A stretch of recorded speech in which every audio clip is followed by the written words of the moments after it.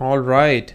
So now we learned a lot about the dependency injection, and hopefully you would have already practiced or Googled about the dependency injection in our last lecture while we were discussing about it. So please go ahead and once again look at the video if you have not really watched that, because that's something very important as a stepping stone, dependency injection in this particular lecture as well. All right. So as you can see over here on the Spring Boot test that we have, we are already doing a kind of dependency injection in our earlier lecture, and we tried failing a test while we actually commented this home page, and it was throwing us an error. And if you don't remember it again, because it's been some time right now.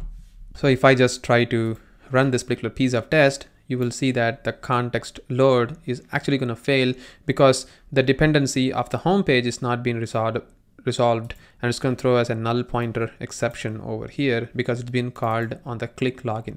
And because this dependency is not being passed, it's throwing us an error.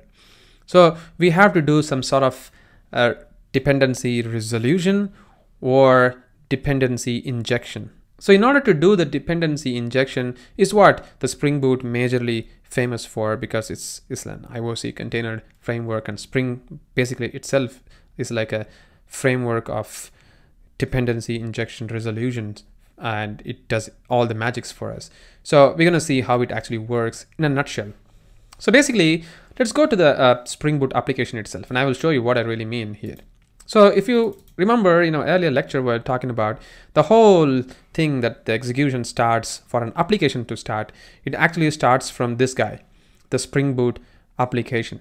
So if you try running the Spring Boot application in Spring Boot, you will see that the application is actually running for you over here. It has started the application and it has quit because there is nothing to actually execute, right? It's just running like a plain test, and there is nothing to run, and it's just quit without doing anything for us. But now let's say if I want to create a class here, I'm gonna call this as car probably, and within this particular car I'm gonna write a method, probably get car, and this get car is gonna just print us the car detail, probably Toyota car, something like that. And then I'm actually going to create probably a constructor here, which is also going to do a car instantiated, something like that. I'm just going to save it. And then if I come back to the Spring Boot, as I told you that the Spring Boot application is actually running based on this particular run method, but actually all these are running in the what is called as an application context for us. That's what I told even in the last lecture while we were discussing. So if you just hit this run, you can see that it's all running on the configurable application context. And if you click this configurable application context, it extends the application context over here. So basically it's all application context, and it's where Spring knows like what are the objects to be resolved, or all the components to be resolved. Now I'm talking about components, and I will tell you what I really mean. So basically this run is going to return as the context, which is nothing but the application context. So I'm just going to return this application context of application context is equal to the Spring run, like that. And then I'm going to say application context dot get bean. So this is the method which actually, as I'm talking about in Spring Boot, everything is like bean. Bean is nothing but an object that you are dealing with. So you can actually call this get bean method, and here you can actually pass the name of the bean. It can be a string or it can be a class. So the car is the bean that we're talking about, the car dot class. We can get this bean something like this, and we can also, let's say var car is equal to and car dot get car. So I'm just going to do this guy over here. So within this application context, I'm going to get the bean of car because I'm just trying to get this particular object. And as I told you, Spring Boot is going to do a dependency injection of all the objects which is sitting on that particular context, which is sitting on the particular class path. And again, something I'm talking about class path here, don't worry about it. Basically, if there is any Spring Boot application exists there, it scans the path, which is anything but the class path for you. There is something called as component scan, which scans all the objects, classes for you. But I'm not going to go deep again on that. Again, it's a big concept. So I'm just going to leave it for now. And now if I try running it, you would expect to see some sort of initialization, but you get an error here. And it says no such bean definition exception.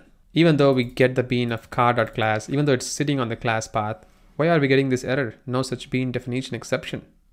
Well, the reason being, this particular car.class is actually not decorated or been identified by Spring Boot as a component.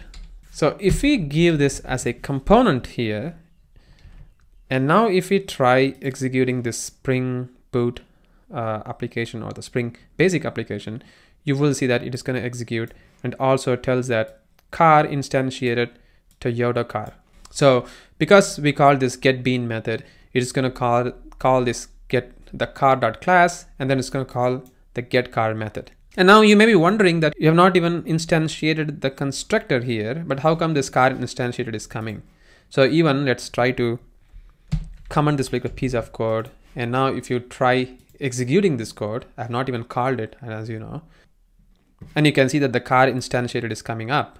The reason being, the Spring Boot, while it loads, it's going to keep going to see all the components that exist on this particular class path, and then it's going to load all the object, like car object. And then once again, if you watch other videos on Spring Boot on YouTube as well as in the documentation, you will know that the Spring Boot is basically a singleton pattern by nature.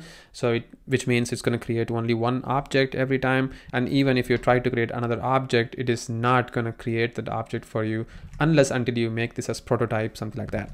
So I'm not going to go deep into those areas as well over here, but just that to give you a context like how this is working, this is what it is. So if you specify this guy over here, which means it's going to create the object automatically, and then it is going to read the method getCar, and then it's going to print the value for you over here. So this is what the Spring Boot is doing.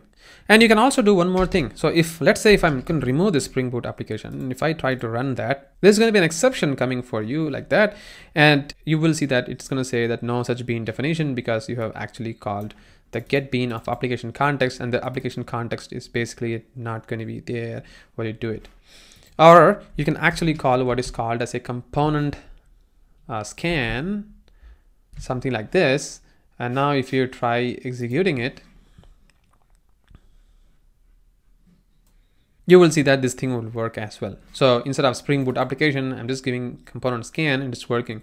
You may be asking like, how come Spring Boot application, if I change it to component scan, it's still working? Well, if you go to the component scan, you will see that it's going to call the component scan over here. It's like a custom annotation built by the Spring Boot itself, which is going to do all those scanning for you to perform the operation. And if you go just change this component scan to probably Spring Boot application, and if you click that, you will see within the Spring Boot application, you already have different annotation like target, retention, Spring Boot configuration, enabled auto configuration, component scan as well, along with some filters over here. So you can basically scan different class paths. So if the class is sitting on a different class path, you can also specify that, and then you can execute it. So for showing that example, probably what I can do is like I can go to the Spring Basic application test over here, and let's say if I want to call the application context that I have written over there. So I can just do application context is equal to Spring application dot run of the Spring Basic application dot class over here, and then I can just call the exact same thing over here, like whatever I have did on the application. And if I try executing it, you will see that, not this one, sorry. On the test side,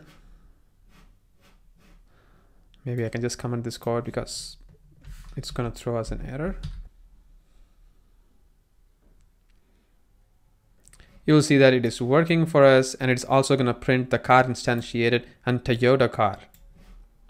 The reason being it's working for us over here is just because the component scan is already exist on the Spring Boot test. As I told you, that Spring Boot test has got the whole bootstrap of the Spring application context itself, so it can read everything for us over here, which is really, really cool. So this is only happening because Spring Boot test has control of the whole container, not just the level of its own container, but it can go and read even the containers, which is the packages which is sitting within the main application containers as well. So this is the real power of the Spring Boot test, and that's why we are going to be using Spring Boot test annotation a lot for our automation testing, and that's what we'll be focusing on as well. So you got the idea right now, like the application context, component scan, how the Spring Boot application and the components of the car are actually being used, like a get bean and all those things. We got a bit of idea right now, and now we can actually talk about the context injection of how we can actually fix this particular error that we are getting using the auto wired in a constructor dependency injection in our next lecture.